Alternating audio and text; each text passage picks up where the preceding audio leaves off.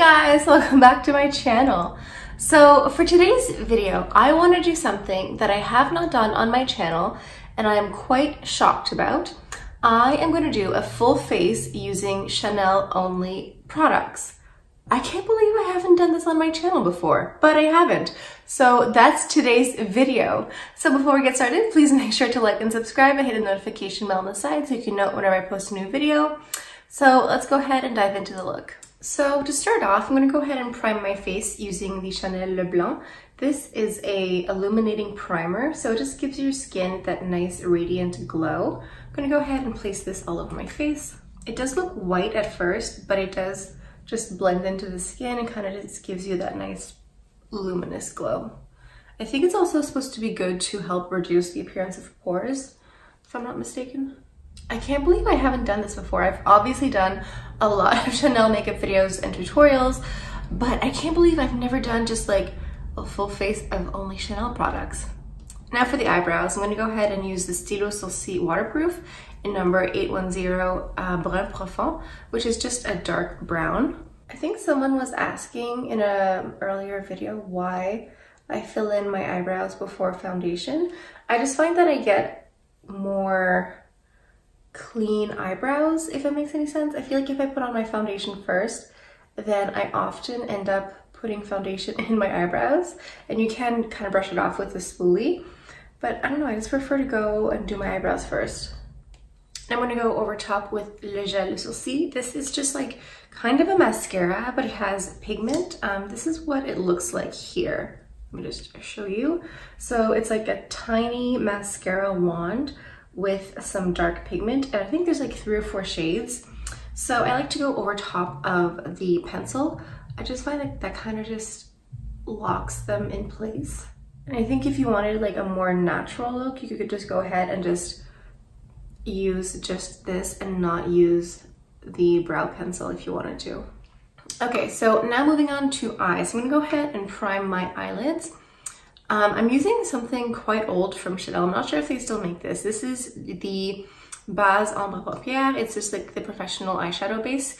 It is this one here. I believe they've come out with different ones since then, but this one here has a spout up here, and then on the bottom you twist to get some product out. I think they still make this, but this is like old school. So actually I think there's too much. So I'm gonna go ahead, just put some on the back of my hand here, and then just prime my eyelids. I think like Chanel came out with those concealer correctors, you know, like the different colored ones, the different color concealers, and I think a lot of, like when I've had my makeup done, I feel like they often just use those concealers now. Are you guys looking forward to the Les Beige collection this year? The summer, I don't know if it's the summer collection, I guess it is. It's like the Les Beige collection. I saw some new beige eyeshadow palettes and they look this big. Like this is the spring summer palette, like this 9 shadow palette. I saw, I think it's like 1 or 2 in the beige collection that are this size. Okay, so I'm gonna go ahead and use my new Chanel Spring 2019 palette.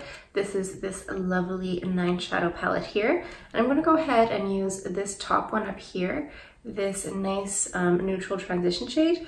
And I'm gonna use a big blending brush and just sweep this into the crease here. Now using a tapered brush, I'm gonna go into this champagne color in the center, and I'm gonna pack a lot of color on this brush. And I'm just going to place this on the mobile lid. Now going into this dark brown shade and using a tapered blending brush, I am just placing that in the outer corner and just keeping that dark color on the outside. So after that, I went ahead and used a separate blending brush and just kind of helped blend that whole area out. So as you can see, I keep going back and forth between adding a bit more dark color and then blending it out. And then I also, at the end, went in with a big fluffy brush from before and just made sure that everything was just like nice and blended. Now I'm going to go ahead and use the Chanel Stylo Yeux. This is the waterproof liner. This is in Noir Intense. So it just comes in this pen-like shape here. And these come in like I don't know how many dozens of colors. They do discontinue them very often though. That always sucks when you get a color that you love and then they discontinue it. But I'm going with number 88, which is just like a dark black. I'm gonna go ahead and do a thin line on top. I also went ahead and tight lined with the same liner. So that's when you go ahead and you put liner on the top waterline. Now moving on to foundation, I'm gonna go in with my new favorite of the moment. This is the Chanel Ultra Le Teint. If you guys wanna see a full foundation and wear test, I'm gonna put a link down below in the description box. So I'm gonna go ahead and use this and apply it with a sponge. What other new releases are you guys excited to see this year? Like in the spring, in the summer? I saw that Anastasia Beverly Hills has a new palette out. I think it's called like the Riviera one. And the colors were really pretty. And I came very close to buying it online yesterday. But then I realized that shipping to Canada is $25. The palette itself is like $45. And the palette is like it's insane. I was like, excuse me? I mean, I'm shipping it to Canada, not to Jupiter. I don't understand, because like, if you live in like upstate New York, you wouldn't get charged $25, but if you live in Montreal, you would. I know it's like international technically, but anyway, it's just frustrating. Okay, so now let's move on to concealer. So I picked up here the palette Essentielle. This is in number 160 medium beige. This is this one here. So this has the concealer, highlighter, and blush. Now I'm still undecided about what how I feel about this. I don't know. So I could do a review if you guys want, but I'm not exactly sure at this moment what I think, because I think some of you guys are curious as to how it compares with other ones, like other concealers, other textures, but I'm not sure at this moment. I'm gonna go ahead and use the concealer right now just to cover up. Okay, so for the bronzer, I'm gonna go into Les Beige. This is like one of the original ones. This is in shade number 50 here. I think I wanna pick up a new Les Beige compact soon. I saw some photos online of new ones. So as you can see, this has been very well loved. I think, you know, it's time to get a new one. I just realized the only thing that I don't have would be setting spray, because I think like Chanel does like the Hydra Beauty mist, and I think there's also the Sublimage mist. That must be so crazy expensive. I'm sure it's nice though. So yeah, I don't have a setting spray. Oh well.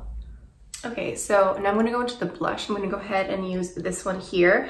And it looks really dark, but it actually like doesn't blend, like it doesn't look that dark when you wear it. So I find that the best way to do cream blush is to go in with like one finger, and then I just tap it out with a brush here. Now using a small tapered brush, I just went ahead and dipped back into the dark brown shade from before, and I just traced this under the bottom lash line. Okay, now time for some highlighter. I'm gonna go ahead and use the highlighter from this compact here. You know what I need to do now? Mascara. I was like, something isn't working with my eyes. I wonder what.